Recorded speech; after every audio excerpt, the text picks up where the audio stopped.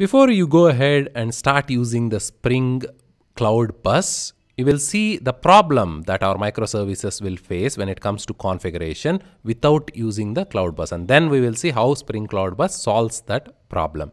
So in the next few lectures, you're going to use a custom property in your configuration file called com.bharat.springcloud.prop. You can assign it any value, and then you will use this inside your REST controller class. The product REST controller in product service will simply use this value like this. It will read it from the configuration file and it will be injected here using the value annotation, and we'll expose that value out using a RESTful endpoint so that we can see what value is being read. From the web browser, we can access the endpoint product API/prop, and you can see the value of that right here. You will first notice that as soon as we make a change here, it will not reflect on the web browser because the server is up and running. We need to restart it. Thanks to Spring Boot Actuator, it provides an endpoint called actuator/refresh. So once our application has the Spring Boot Actuator enabled in the pom.xml, we already have the actuator when we worked with Hystrix actuator. There you see that Spring Boot Starter Actuator. All the actuator endpoints should be exposed out. So in the configuration file, you're going to add this management.endpoints.web.exposure include is equal to star. Once you do that, you can hit this actuator/refresh with a post request.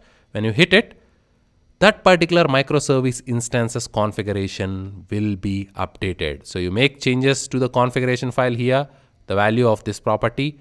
Then without restarting the server, if you simply send this post request, that microservice will fetch all the latest configuration once more from this property file, from the config server. So all that magic happens behind the scenes for us. But the problem with this is, if we have multiple instances of the same microservice running, say on port 9091, 92, 93 and so on, when you hit this refresh on port 9091, only that instance which is running using port 9091 will update the configuration.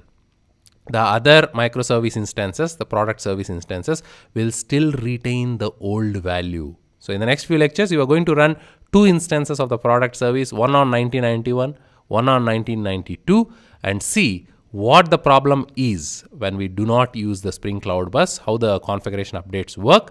And once you enable the Spring Cloud Bus, you need not do all those refreshes. With a single refresh at the Cloud Bus level, all the microservices will get the latest configuration values, whatever you are changing. So first you will see or create the problem, then you will solve that problem using the Spring Cloud Bus.